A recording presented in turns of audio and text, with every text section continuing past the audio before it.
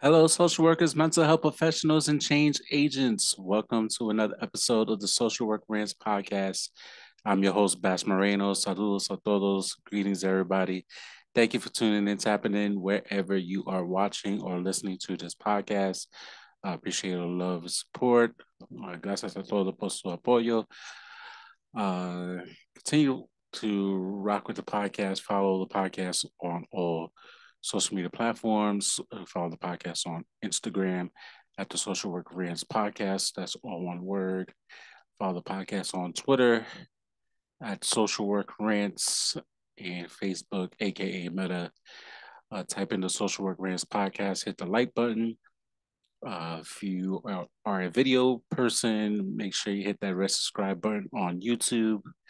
Um, followers, subscribers are coming in, averaging like at least one or two a week, give or take. So, thank you for rocking and listening and reviewing the episodes. So, we are winding down to season 6. I got a couple more episodes to, at least scheduled episodes to drop. Um, so again, if you missed the episode, definitely watch or listen to the podcast. If you listen to the podcast, it's available on all audio platforms. Rate the podcast on Spotify. Rate the podcast on Apple Podcasts. If there's any other platform that has a rating system, by all means, rate the podcast. Leave comments, leave a review. Again, I appreciate all the love support. Um, and definitely, I wanted to come on just say thanks. It is June is here. It is Pride Month. For those in the LGBTQ plus community, happy Pride Month to you. Um, there is a lot of work that needs to be done in this country. Laws are literally drafted and passed every day, anti gay bills being passed daily. So I'm definitely an ally. I have a lot of patients, clients under the LGBTQ plus.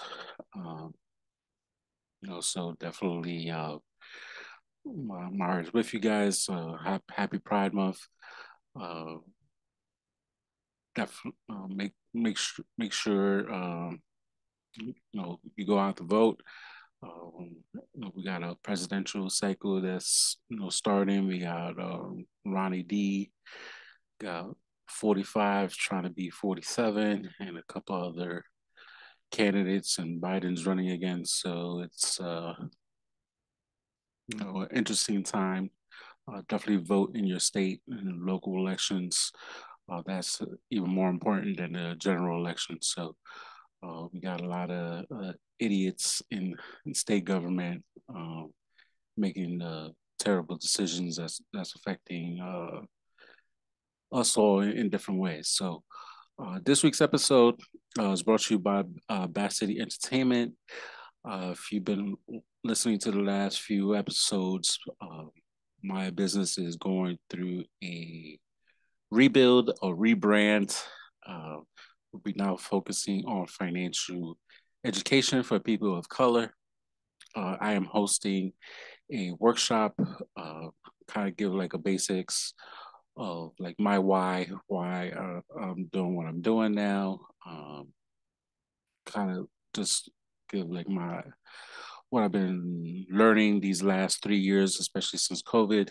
Um, as many of you know or been listening or watching for a while know, I purchased my home, started a business, um, investing in the stock market.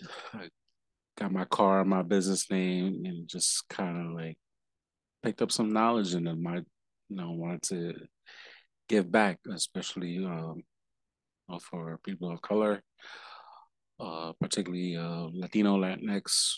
We are very behind in terms of financial education, just finances, of, you know, having money saved up for emergency fund, a rainy day fund, or life happens and we still like behind, and we got to catch up. And there's so much information out there, a lot of good, a lot of bad. So it's kind of gets like overwhelming, but I wanted to give my 2 cents into it. So June 16th at 6:30. It's Friday, June 16th. It's like literally like just over 2 weeks. I'll be hosting my first webinar. You go to bassmoreno.com, the website. Like I've been trying to fix up the website. So entrepreneurship is a lot of freaking work. Don't let these IG gurus fool you.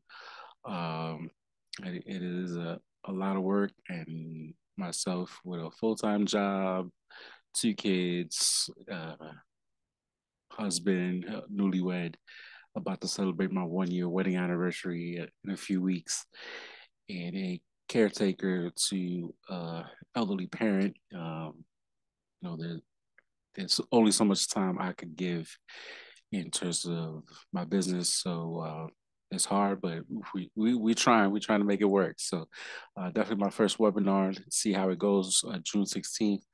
Again, you go to bassmoreno.com and register. It's $7 a person. So I hope to see you there and kind of give you like my why, as give some backstory of like sharing my wins, sharing some knowledge about 529s and 401k plans, and kind of go from there. So that that is the update regarding the business. This week's episode. So last week, in the I released the episode last week. I went to the National Conference on Social Work and HIV and AIDS in Washington. It was held this year in Washington, D.C. It was a lot of people, met a lot of fascinating social workers from throughout the country. Michigan was repping heavy, also and Dallas too. A lot of Texas, especially Dallas, Fort Worth, was repping real heavy. Um, so my company paid for the registration for me to go, and I went. I work as a social worker slash case manager in a hospital setting, and the clients I serve, everyone has either HIV or AIDS. So went to the conference and just really purpose of me going. Definitely HIV has been probably like the most passionate HIV diagnosed adults, probably like the most passionate group clientele that like I've worked with in social work, and kind of like I always like was like one of the there's so many things you could do in social work, but with HIV adults, kind of like I always wanted like to learn more. It's kind of like seemed like was always curious as to like what's out there in terms of medications, and I'm sure many of you, especially in the states, seen commercials uh, for these medications that are doing wonders. 1 pill a day, and it could be undetectable, and like no signs of having the virus in your bloodstream. Um, I wish there would be more, at least where I'm at, about PrEP. So PrEP is the medication to prevent catching HIV.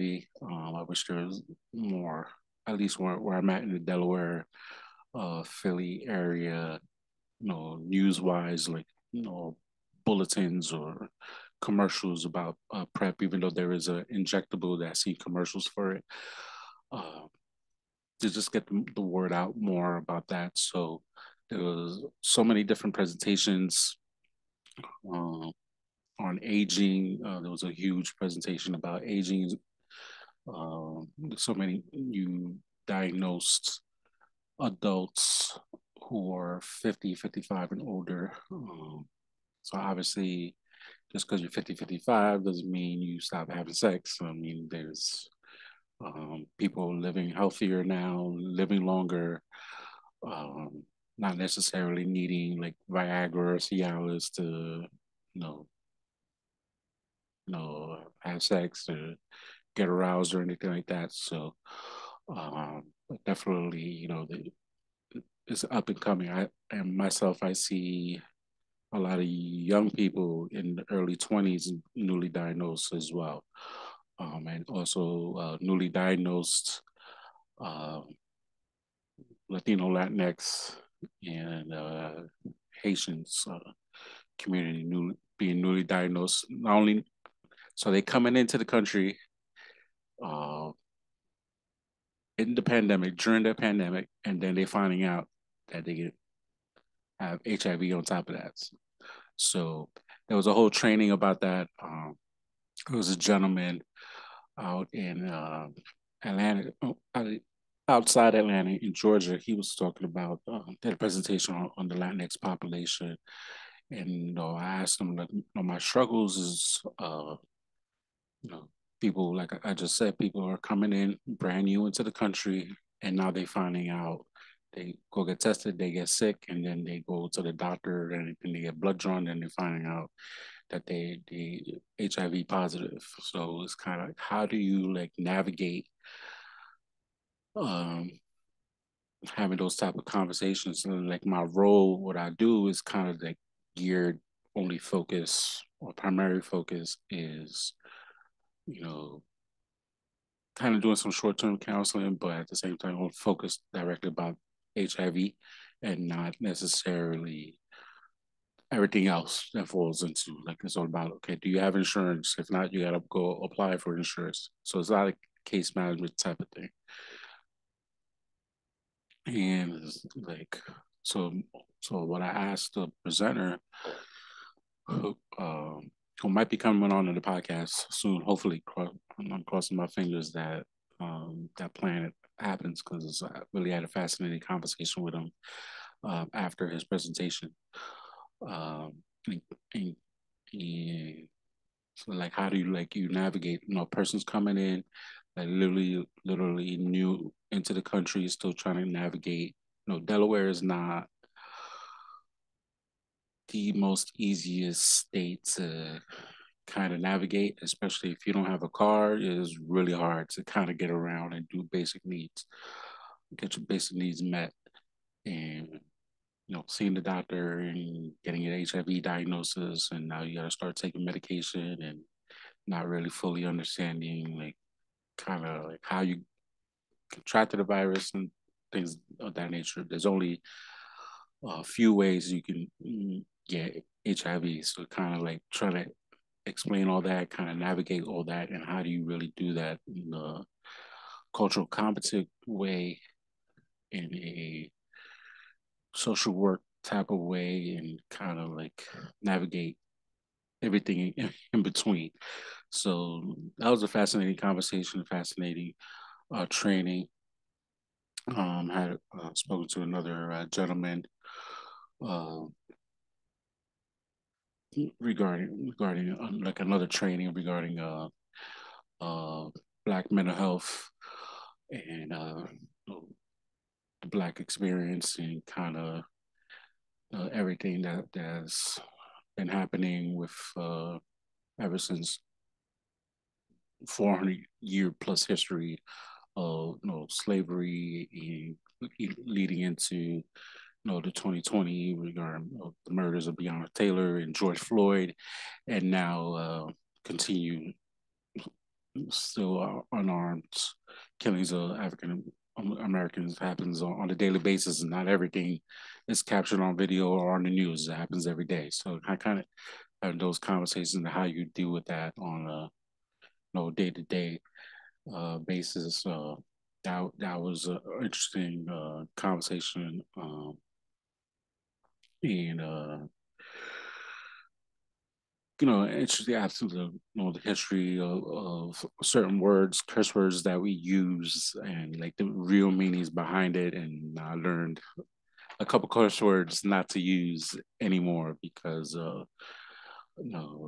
words that and actions that were done against innocent African American boys, children of slaves, and things of that nature was very, very, very powerful. So I'm hoping to have that gentleman on the podcast as well. He was definitely interested in coming on. So it's all about email and timing and setting up a date, setting up a time. So that hopefully that's in the works because it was really a fascinating conversation. And then definitely been passionate about um, housing just in general, but also because I've been learning about real estate, which is how I even got my house in the first place. You know, Delaware was and still is kind of like a hot market. The country is kind of going, and it's funny because I had conversations with different social workers through people from Indiana and, like I said, Texas, and we all kind of going through the same struggles with regarding trying to house clients and finding affordable housing. And there's really kind of like no such thing as affordable housing right now. Rents are skyrocketing throughout the country. There's not a lot of housing available, empty apartments, and so it's kind of like, I spoke to somebody from South Bend, Indiana, and basically we could have flip flopped.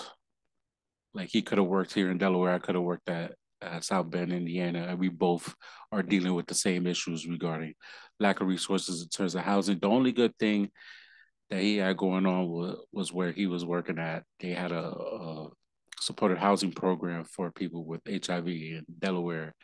They don't have that.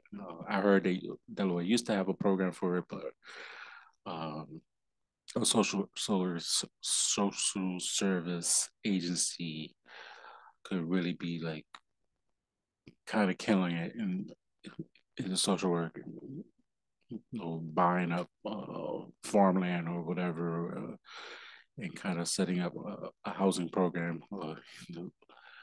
um, for individuals with HIV/AIDS or mental health, those diagnosed with a mental illness, and kind of really kind of giving back and providing resources that people are needing, people are struggling. So there was a lot of that.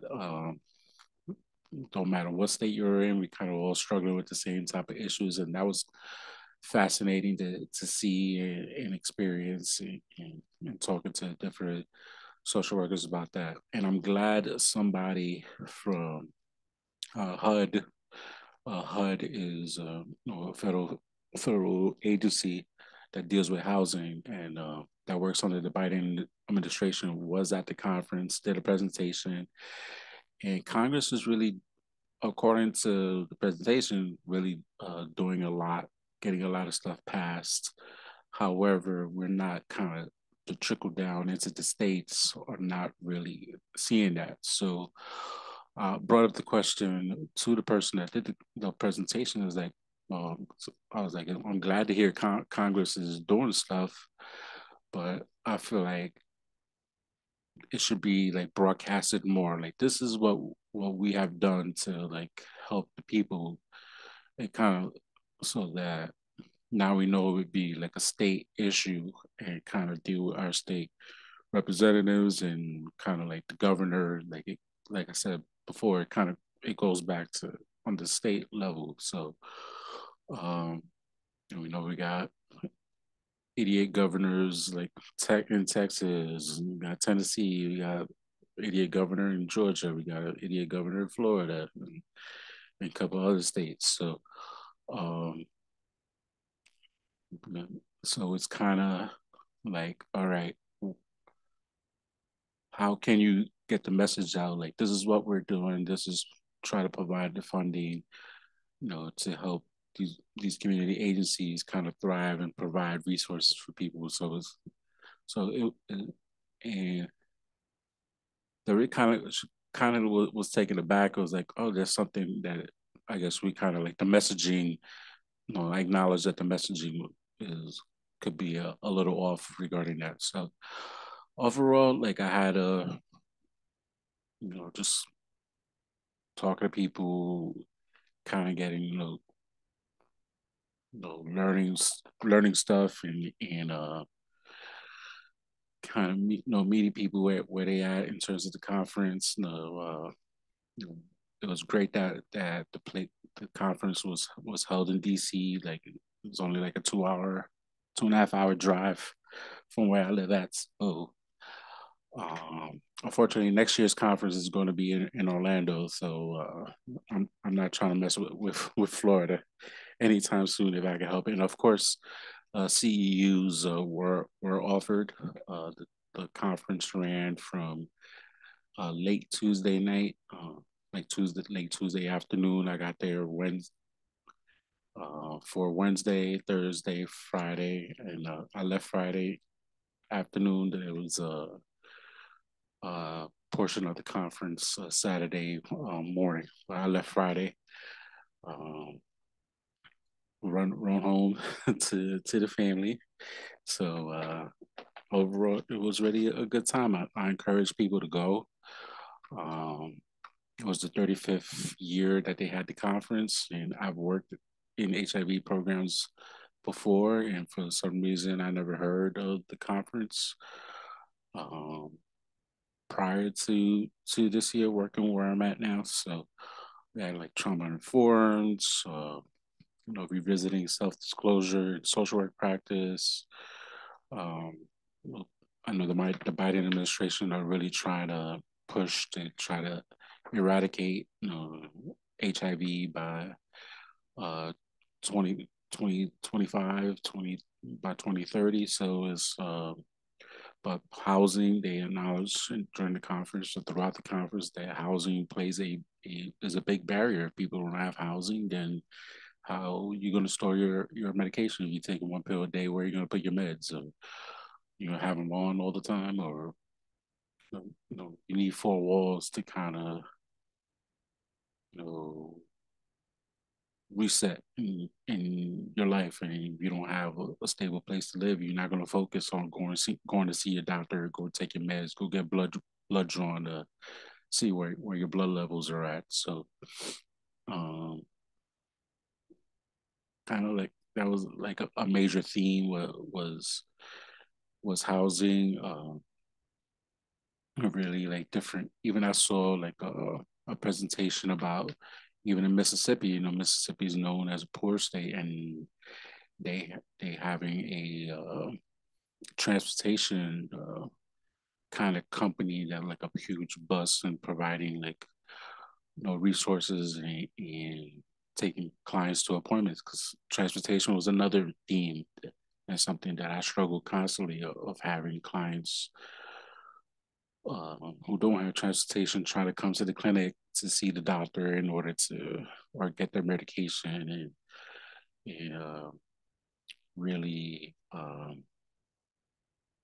the struggles with the transportation. So housing, transportation were the main issues. And again, this is nationwide, from talking to different clientele, different social workers in, in the space. So definitely struggles regarding housing, transportation. Um, it was just those were like I said, the really like the major themes. Those talks about healthy Black masculinity, getting involved in HIV, planning. There was a lot of policy. Also, policy was a big thing, getting how to get into doing some policy work relates to social work is, like, and where does that start? And a lot of a lot of it falls on grad schools. That grad schools kind of gear us into clinical work, and a lot of us don't want to do the clinical work and doing other things. So it was just definitely like eye opening experience. Kind of um, really opened my eyes to like like I said, going back to the housing. Housing is a major piece that know, the government, both city, local, state and federal really need to figure something out regarding the cost of housing is astronomical currently. Um, studio apartments. I see studio apartments. One bedroom is going for like over $2,000, like in New York City, and even the cost of living here in Delaware is going up, especially with the last like 3 years from when I first moved down here to now, and hearing the rates for rent for one bedroom, two bedroom is it's a lot, and unfortunately, people are really struggling right now. We still in a recession. The government doesn't want to admit to a recession.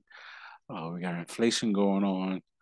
Um, so kind of like people are really struggling, and now all this talk about AI taking jobs away, or so it's a lot going on. It's a lot for us to kind of navigate in the social work profession, but it's something that we gotta like be mindful, be thinking about, especially those in private practice. Like several episodes ago, kind of mentioning all of these case management issues that are fastly approaching, and I'm sure clients are going to be like possibly missing sessions because now they start. I either pay for a session, come see you for therapy, or I gotta pay a light bill, or I need to take some of this money so I can help pay for my rent. So it's stuff to think about. Is stuff to, and we gotta get ready. We gotta be mindful. We gotta be watching at least a little bit what's happening with our economy and the news. And I know news related to what's happening with the economy. If you watch news, watch a whole half hour, you could be depressed. There's so much depressing stuff happening on news on a day to day basis. But and it doesn't have to be just on the news. You can just go on like Instagram and or Twitter and like sort of like breaking news, depressing news be on social media as well. So it's not just television news. You just go on an app and it's like and see something negative happening. So um, all that to say, like um, again, I recommend everybody going to national, even if you don't work with the population, just to kind of see where thing, things are headed, related to social work policy, housing. Um, sure, if it wasn't in Orlando, I would like love to go go again. So met so many amazing social workers throughout the country. That be from Alaska, just throughout the the U.S. So met some fellow New Yorkers. So it was just a lot a lot happening. Definitely a good time. I did not travel to DC. Didn't see the monuments or anything like that. I did that like few weeks before, like last month. I went and saw the monuments, and I'm going back to DC again later this month. I'm hoping to go to the African American Museum. So that's the only thing I have not done yet that I really want to do. So um, that's what that's this week's episode. I know it sounds like like rambled, but I wanted honestly I was kind of stuck on top of with a topic. I was like, I ain't doing an episode this week, but I wanted to get some feedback on this amazing conference. And this is a population that I currently work with that I'm most passionate about in the profession, and kind of want to go back to when I was in grad school doing my second internship, and my field advisor, she was like, you need to start thinking about what you're most passionate about in social work, and kind of think about working with whatever you're most passionate about. So, and I already had kind of worked. Did I started working with HIV yet during that time or afterwards? Maybe like right after grad school, maybe like a year or two. That I started working my first organization that worked with HIV diagnosed adults, and I learned so much in that 1 year that I was there. And I was like, if I ever had a chance to work with that population again, I would in a heartbeat if the money was right. And then a few years later, I worked at another organization, same clientele, HIV/AIDS adults, diagnosed adults. And during that time period, new medications, came out. And instead of taking what we call the cocktail, the 20 pills, it started becoming like it was like two pills a day, or at least the very beginnings of the one pill a day uh, for medication. And now there's a few pills on the market that's one pill a day. And they had different sponsors like Gilead, and talking about the medication, like the working lunches, like hearing the presentations about the medications, and while having dope lunch. So um, and the lunch can't beat a free lunch. So I'm just keeping it real, and just hearing more about medications and the studies regarding that. So you see the commercials, Biktarvy is the main one. And it's really been like the most effective. It's a whole presentation about that. So definitely, if you know somebody who just recently got diagnosed with HIV, you know, just to have their options. There's many different options out there for medication. Definitely start treatment right away. It's not like before you gotta wait till like you show physical symptoms. You can start medication right away and live a long, healthy life. Just taking one pill once a day, and then you could be undetectable within a couple months after started taking medication, and nobody needs to know your status. Just go work and do whatever you choose to do. So a lot has changed in the since Magic Johnson first got diagnosed with HIV. So um, and I'm still learning, like every day I'm learning stuff at work, and hearing client stories of different things that was happening in Delaware and how to relate to my clients, and heard a story today that I didn't learn about in what Delaware does. So it's always learning for my newbies, new social workers, class of 23.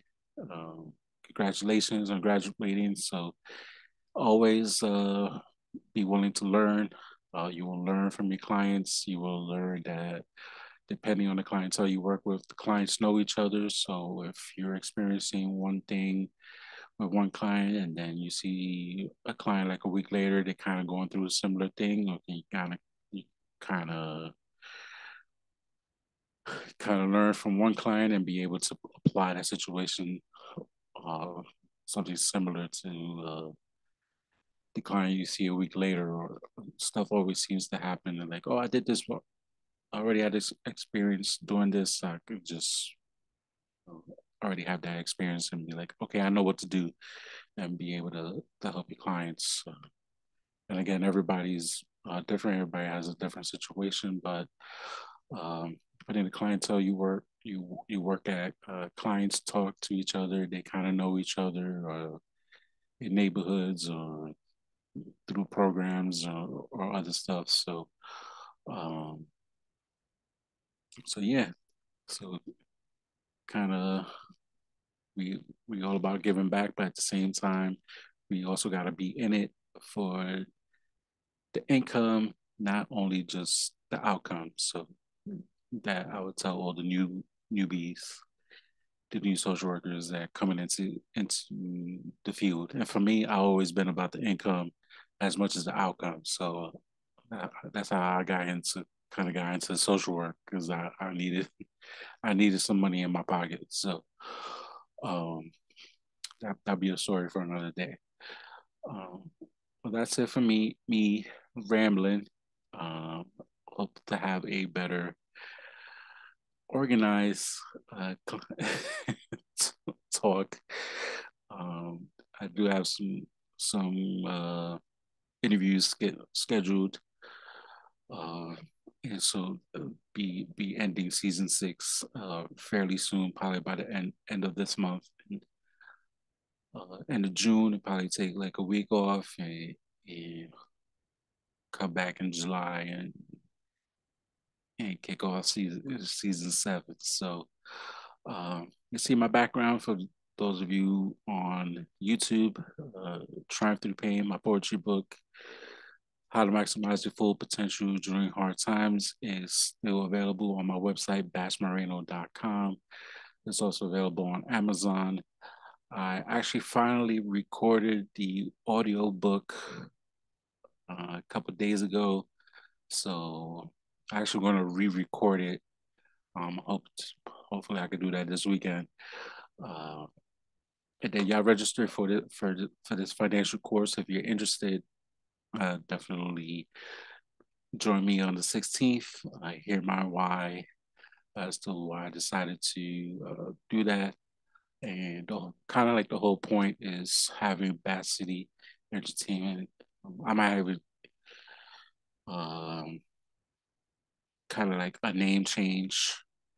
I will still keep Bat City Entertainment on because legally that's the business name, so I'm going to keep that. But doing business as I still got to come up with a name for that, um, and then kind of do a whole new logo, and then kind of like the actual business formation, taxes wise, and everything that's set up correctly is just kind of building the business from scratch, kind of the remix of it after fact, and kind of reached out to some fellow social workers, and they were kind of interested in the topic and reaching out to people, and people seem to be interested in learning about finances and learning about what I know and kind of give back. So that's the whole presentation, partly part of the presentation on the 16th. So definitely